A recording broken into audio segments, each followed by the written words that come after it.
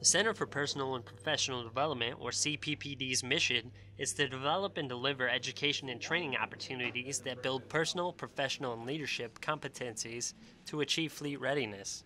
Chief Master at Arms Eugene Dando, a CPPD instructor, explains the purpose of the Command Training Team Indoctrination course he recently taught in Sigonella.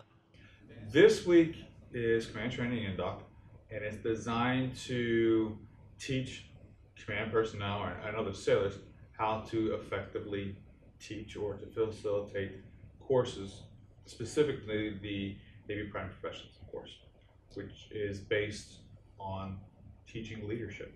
The 4-day course trains Command Training Team members how to both instruct Command Indoc and other courses and teach them how to put out information in a politically correct and professional manner, all while keeping the class interesting and under control.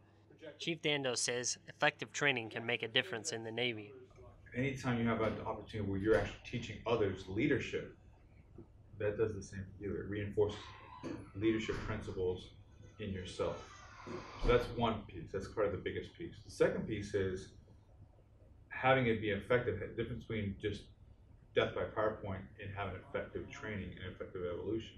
The fact that it reinstills leadership principles in those that are actually delivering the training and hopefully making a difference in the Navy. Teaching professionalism and leadership is not always as straightforward as standing in front of a class. You can set an example by simply walking around with a squared away uniform. From Naval Air Station Sigonella, I'm Petty Officer Ryan McClernand.